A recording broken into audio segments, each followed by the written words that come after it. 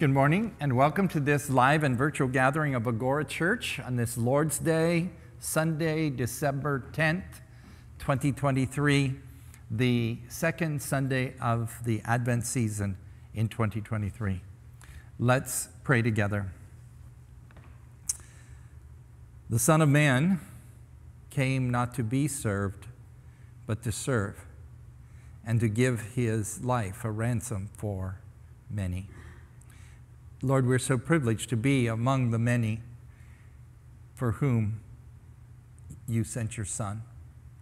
We're so privileged to have received the gift of salvation through forgiveness and belief and trust in him. We pray, Lord, that because we've experienced this ministry in our lives, we would be inspired and motivated to be ministers for you to others, that they may offer this same thanks we offer this morning. In Jesus' name, amen.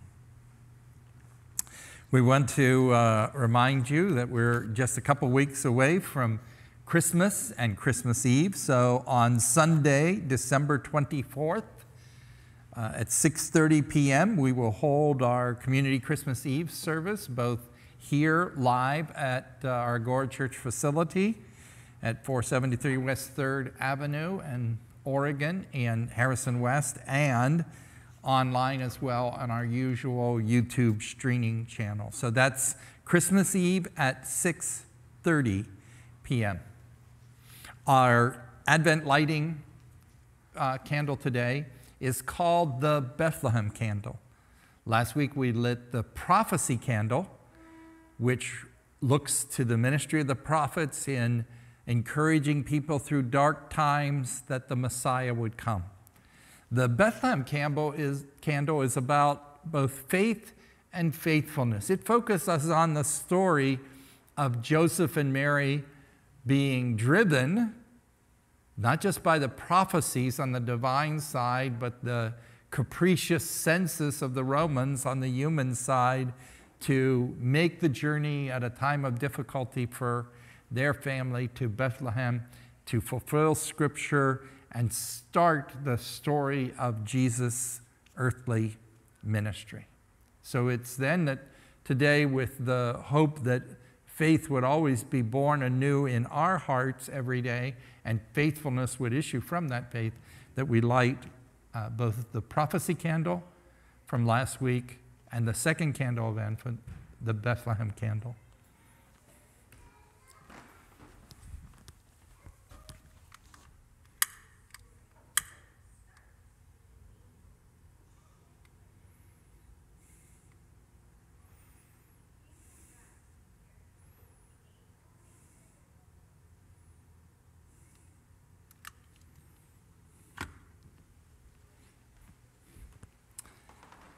At this time, Nikki Smetters is going to come and read the scripture for the day.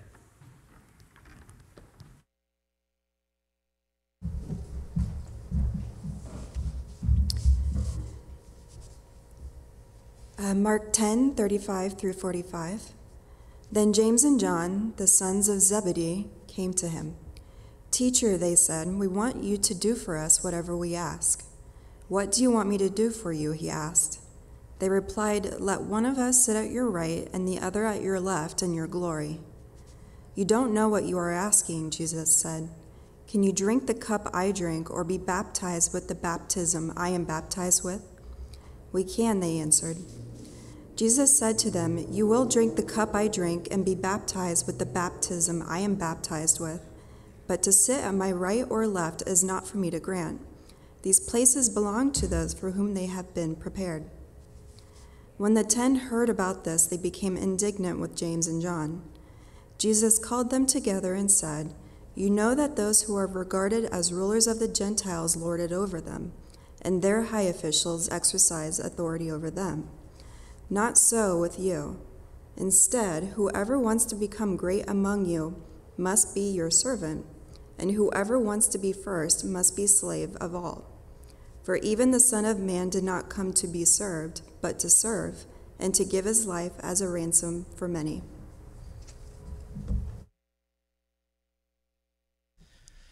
Good morning, church. It's so good to be with you today. If you would, please join us as we sing this morning.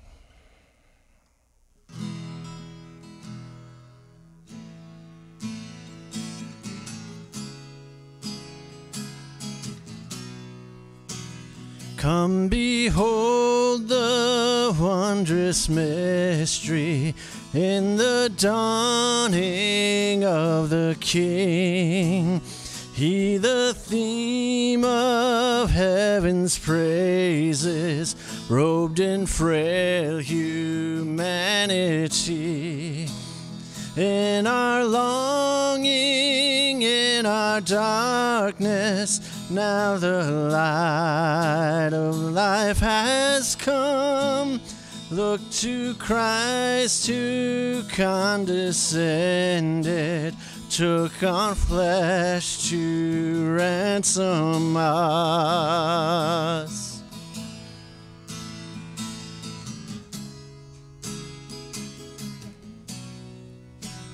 Come behold the wondrous mystery, He the perfect Son of Man. In His living, in His suffering, never trace nor stain of sin. See the true and better Adam come to save the hell-bound man. Christ the great and sure fulfillment of the law, in Him we stand. Come behold the wondrous mystery, Christ the Lord upon the tree. In the stead of ruined sinners hangs the Lamb in victory. See the price of our redemption. See the Father's plan unfold, bringing many sons to glory. Grace unmeasured, love untold.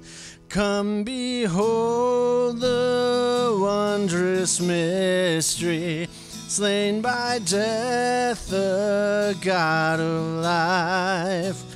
But no grave could e'er restrain Him. Praise the Lord, He is alive.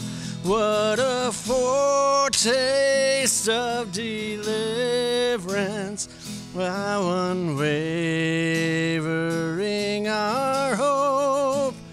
Christ in power resurrected, as we will be when He comes. What a foretaste of deliverance, how unwavering our hope. Christ in power resurrected, as we will be when He comes.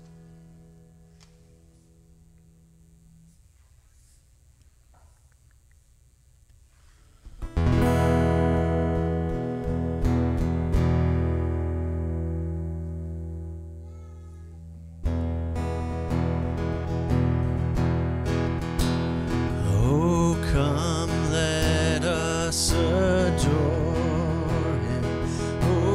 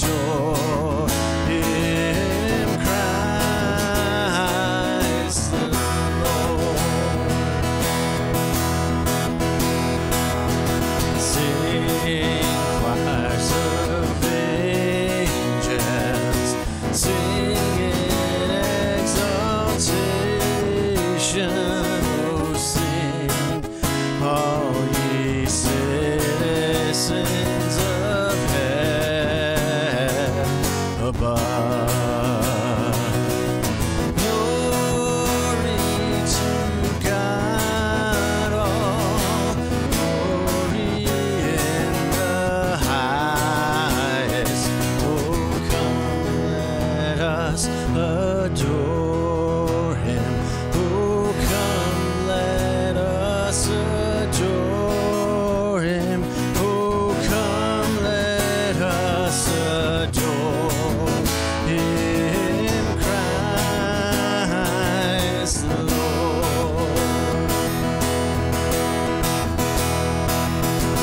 Yea, Lord, we greet thee on this happy morning. Jesus, to thee be all glory given.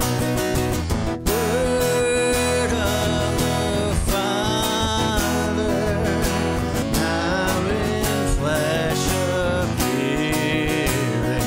Oh, come, let us adore him. Oh, come, let us adore him.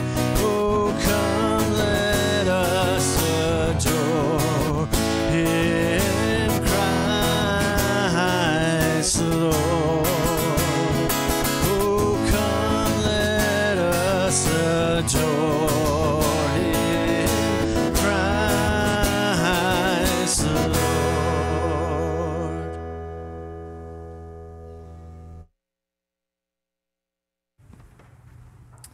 Thanks so much, Josh.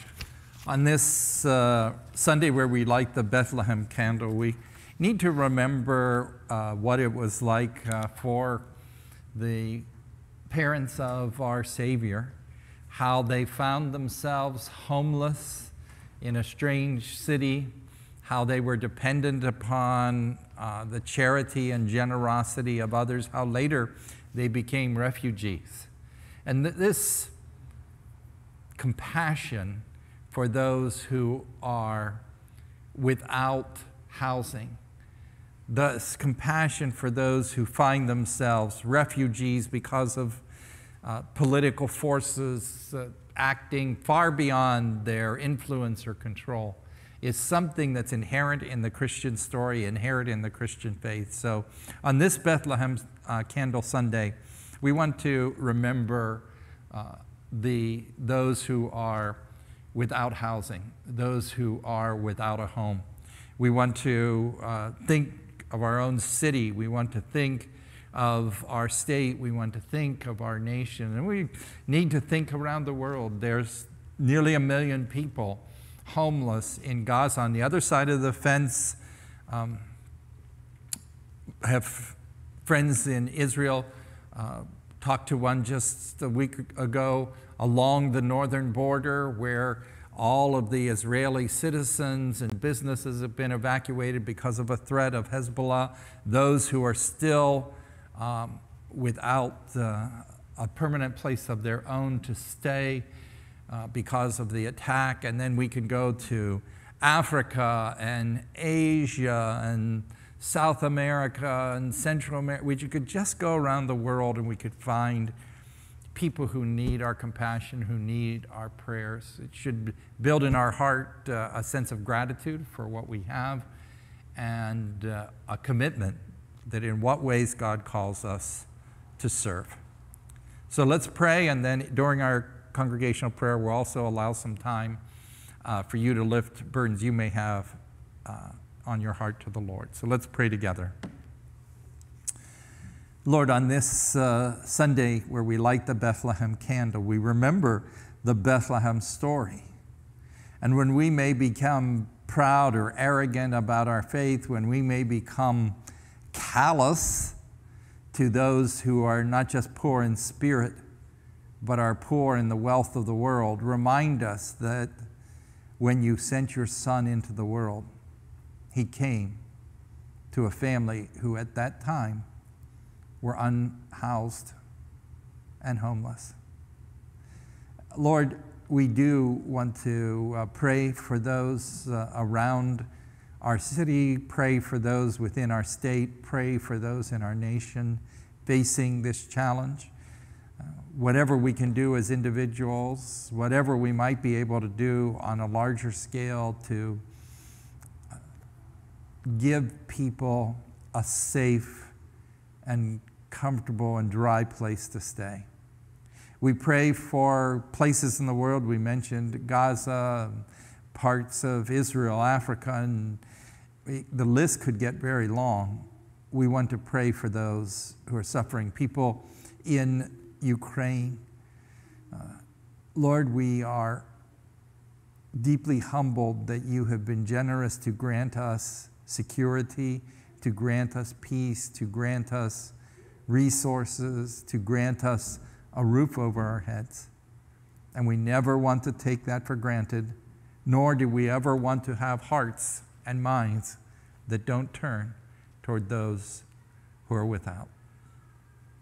Lord, as well, there are many things going on in the lives of your people whom we call Agora Church. And so we want to pause for a moment and allow each of us, as we are gathered here in this moment of congregational prayer, to lift our requests to you for your blessing, for you to hear, and for you to glorify yourself by answering them.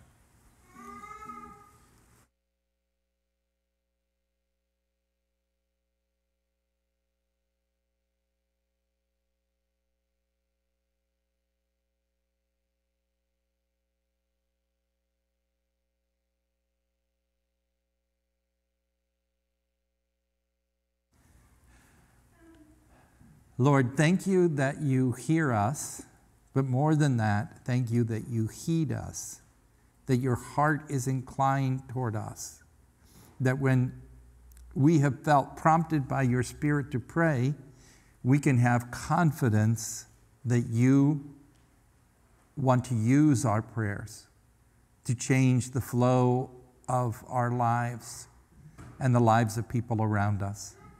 And ultimately, in the end, to bring praise to yourself when your people say, thank you, Lord, for hearing us, for answering our prayers. May you be glorified by it. We ask in Jesus' name. Amen. Well, my favorite non-biblical Christmas story is a short story by the author O. Henry. A story that is titled The Gift of the Magi. I heard it when I was a little child, probably 8 years old, and it has stuck with me year after year, decade after decade since, and it is still one of my favorites. If you've ever read this story, it's the story of a very young couple who live in an $8 a week apartment in New York in the 1920s. They have two prized possessions. They have very little, but in this new marriage, they have two prized possessions. The one possession is a gold watch that Jim has, and the other is long, luxurious hair, nearly ankle-length hair, that Della has. In sheer irony in the story, one Christmas season, Jim sells his watch to purchase a set of silver combs for Della's hair. At the same time, Della sells her hair to purchase a beautiful chain for his watch.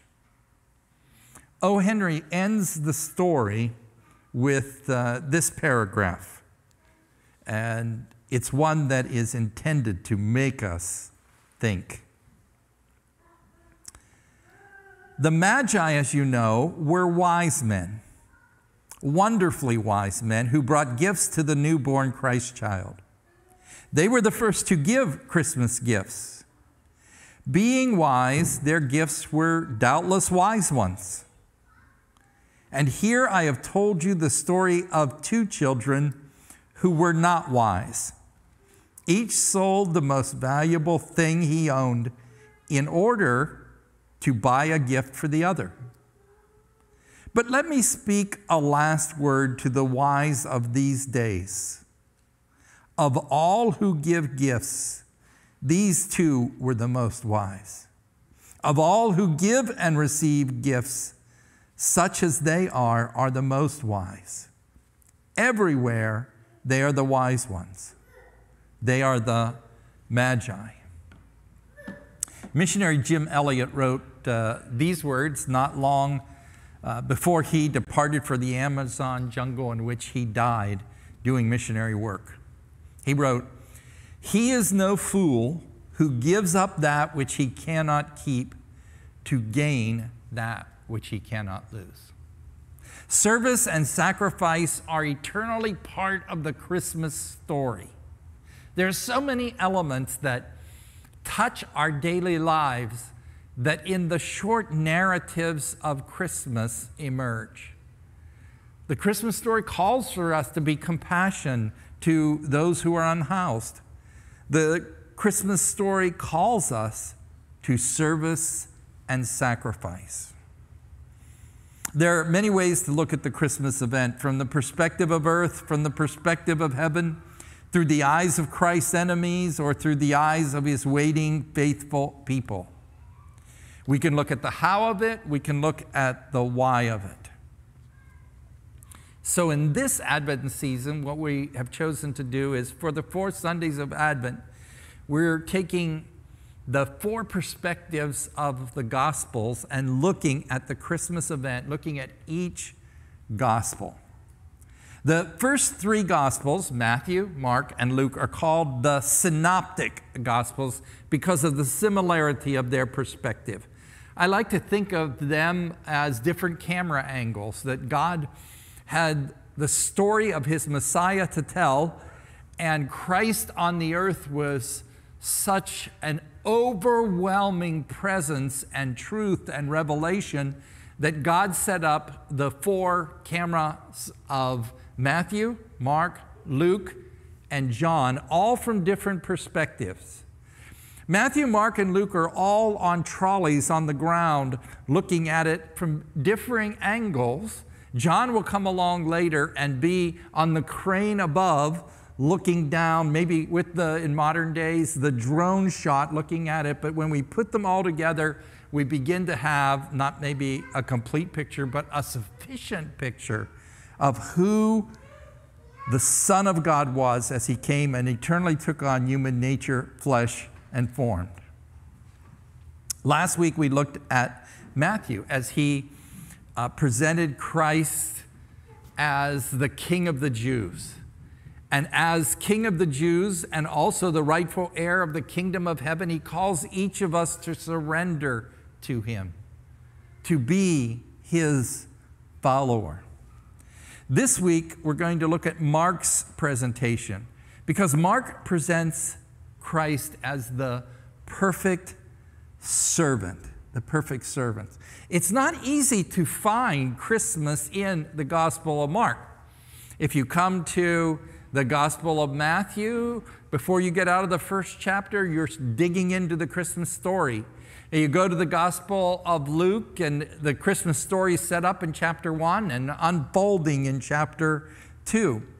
When we come to Mark, because he wants to describe Christ as the perfect servant, just takes off with John the Baptist ministering right away. We're in the middle of John the Baptist ministering, and before we get out of the first chapter of Mark, Jesus is performing miracles in his earthly ministry.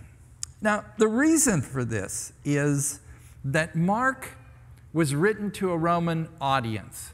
Mark has a Roman name. Marcus is not a Jewish name. It's a Roman Latin name. We find out that his mother was Jewish, which probably indicates to us that his father was a Roman, perhaps a soldier or a businessman working, a government official working in Jerusalem, met a Jewish woman, and they were married, and then Mark was the child of that union. So he lived in both worlds. He understood the Jewish world. He was waiting for the Messiah. He also understood the Roman world. And the Romans were, I like to think of the Romans as the Germans of the ancient world. They prized above all things efficiency and effectiveness. How do you do it? They didn't care as much as maybe the Greeks or the Jews might about the ethics, the morality, the why, the philosophy of it all. They wanted to know, does this work? Does this achieve our goals? Is this effective? Is this efficient? And so their perspective of what did Jesus do? What did he accomplish? What was his value? In some ways, it's not until Mark chapter 10, in the passage we just read, that we encounter Christmas, because there it says, right, Christmas is about the Son of God coming to earth. There it says this, verse 45, even the Son of Man did not come. That's Christmas, right? He came to earth, what? Not to be served, but to serve, and to give his life a ransom for many. We come to the Gospel of Mark and we're going to see Jesus as God's man of action, healing people, teaching, leading, discipling, confronting, active, active, active. And as we think about how that might apply to us, it will raise questions about the intents of our heart in the Christmas season. In one succinct verse, Mark gives us the why of the Christmas story, that Jesus came not to be served, but to serve and to give his life. It wasn't to create a holiday, though the coming of Christ to the earth did that. It wasn't to inspire giving, though it has done that. It wasn't to spread goodwill among all peoples of the world, though it has provided the basis for doing that. Jesus came to serve and to sacrifice. And because of him, service and sacrifice are eternally part of the Christmas story. I've placed in your message notes then 2 questions I'd like to talk about today. And they're 2 questions that the example of Jesus Christ inspires us to ask in this or any Christmas season. The first question I'll take from the first part of Mark chapter 10, verse 45, the key verse, some people would say, of the whole book of Mark, but certainly the key Christmas verse.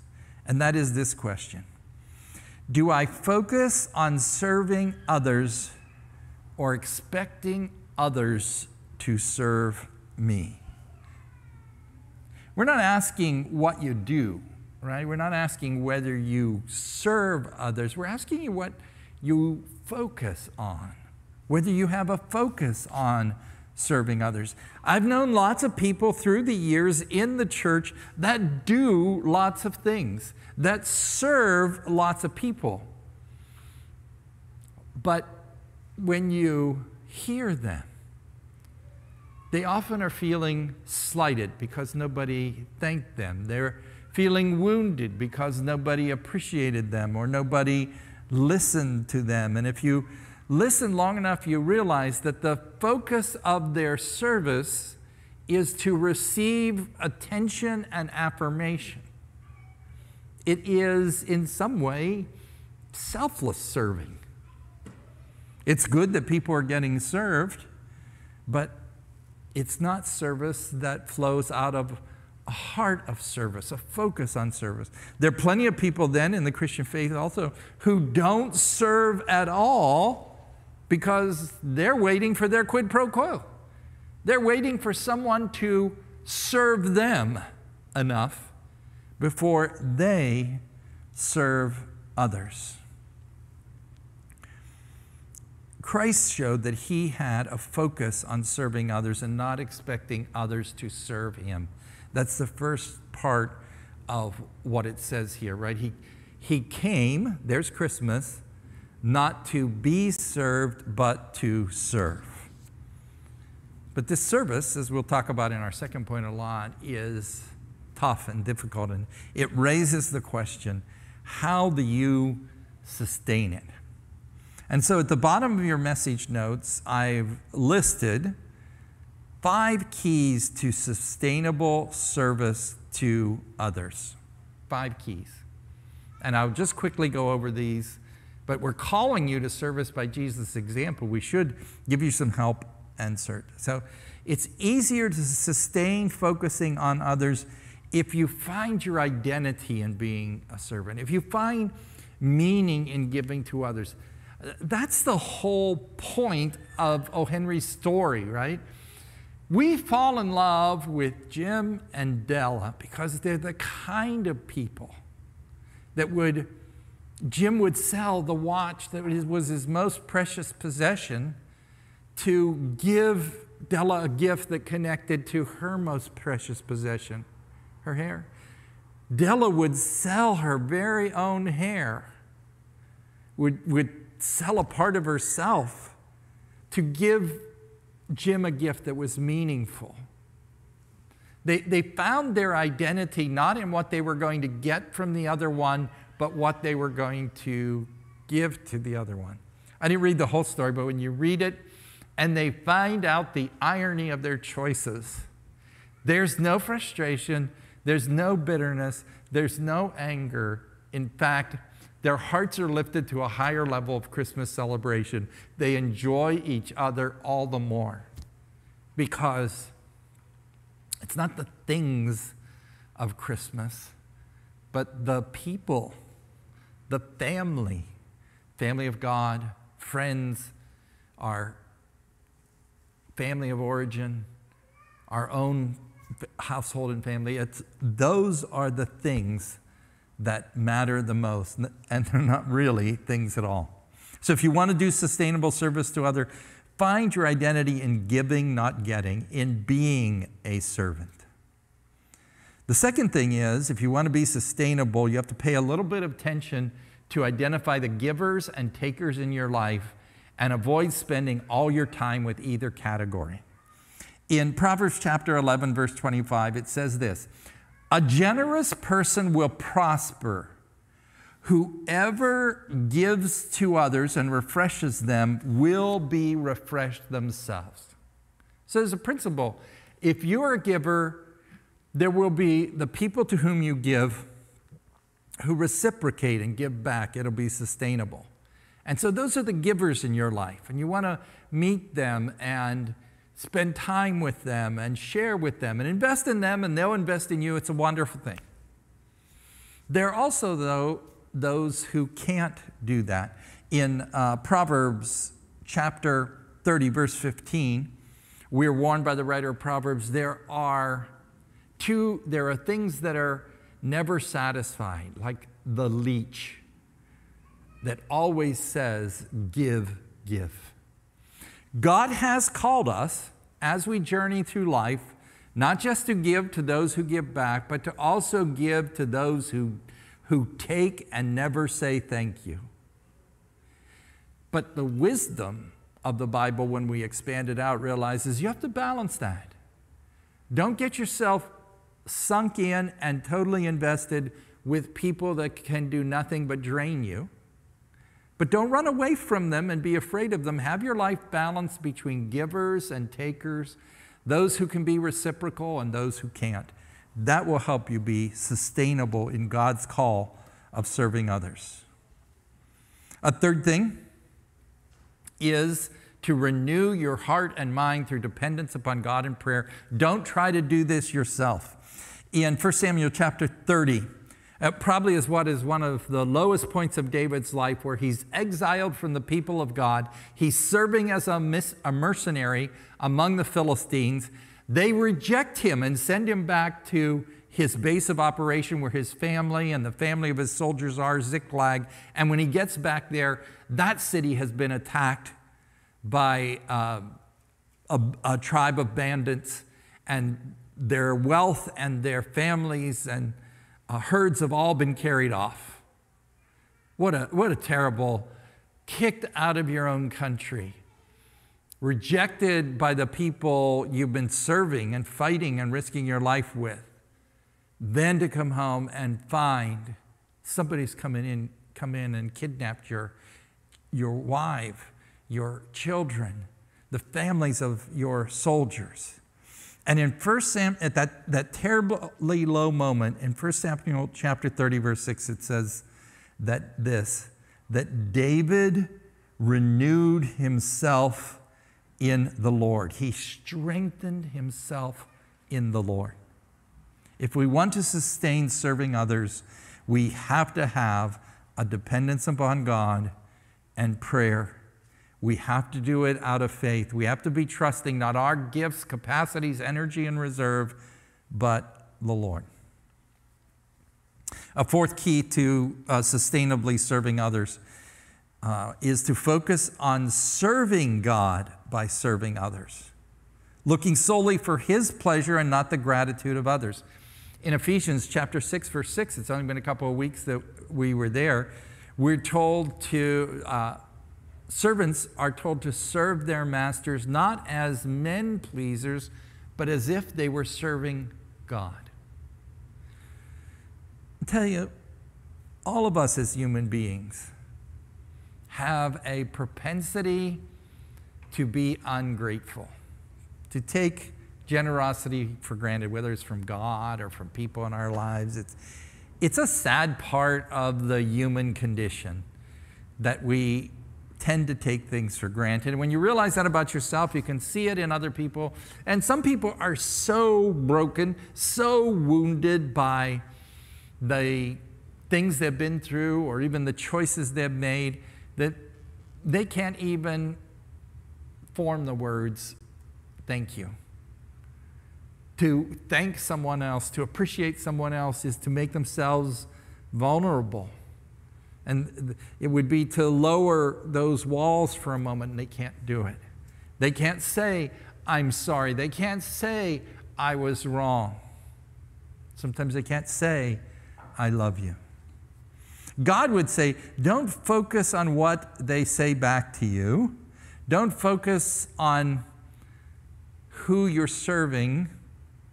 Focus that the service is a service to me. It's a spiritual act of worship. Then finally, a fifth thing is God is not a slave driver, right? Sometimes the church likes to present him that way, that he never has enough from you, that, through various times of Christianity, it's served the institutions of Christianity to say, God wants all of it, all the time, all to the limit. But it's not true. God wants there to be rhythms in our lives, rhythms of service and rhythms of rest and rhythms of recreation. And so always remember, don't get yourself in a position where the rhythm of rest can't be part of what you do. You might even be somebody who's a full-time caretaker. Even with God's help, you can't sustain that without the rhythm of reflection, the rhythm of rest, fitting into that very highly demanding necessity, requirement of service. So those are 5 keys to sustainable service to others. When we say, do I focus on serving others or expect others to serve me? Those are 5 things that can help us do it. All practical things from the Bible.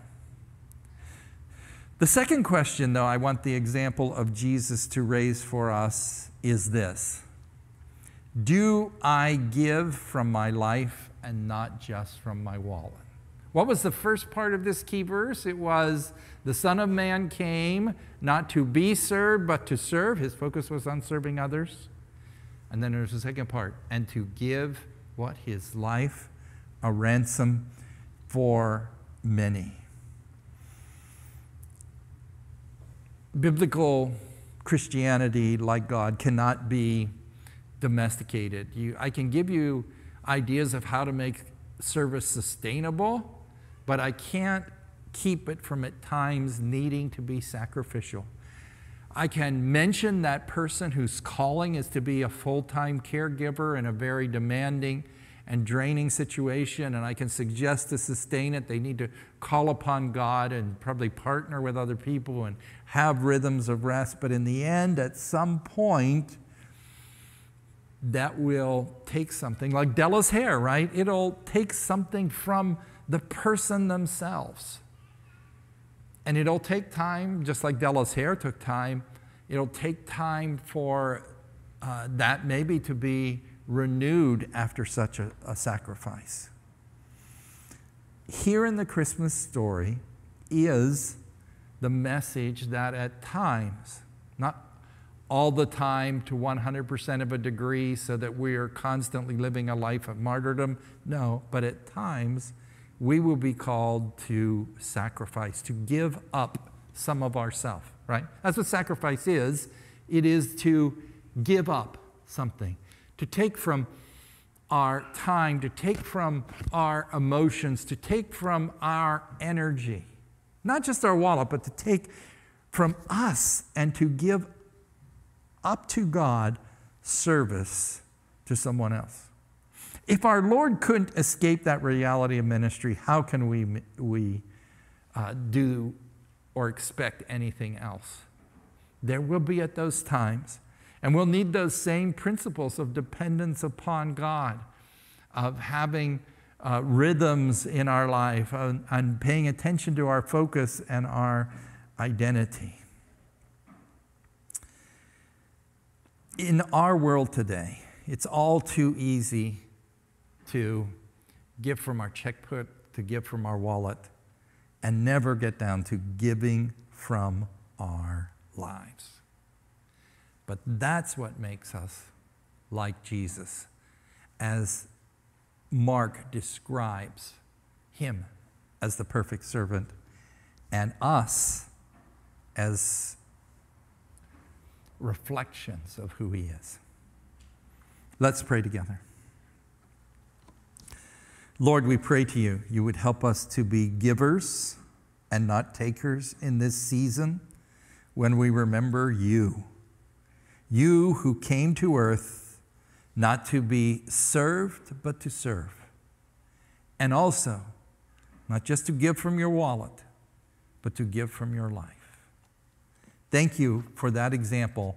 We have to depend upon you to be able to do that as you want us to.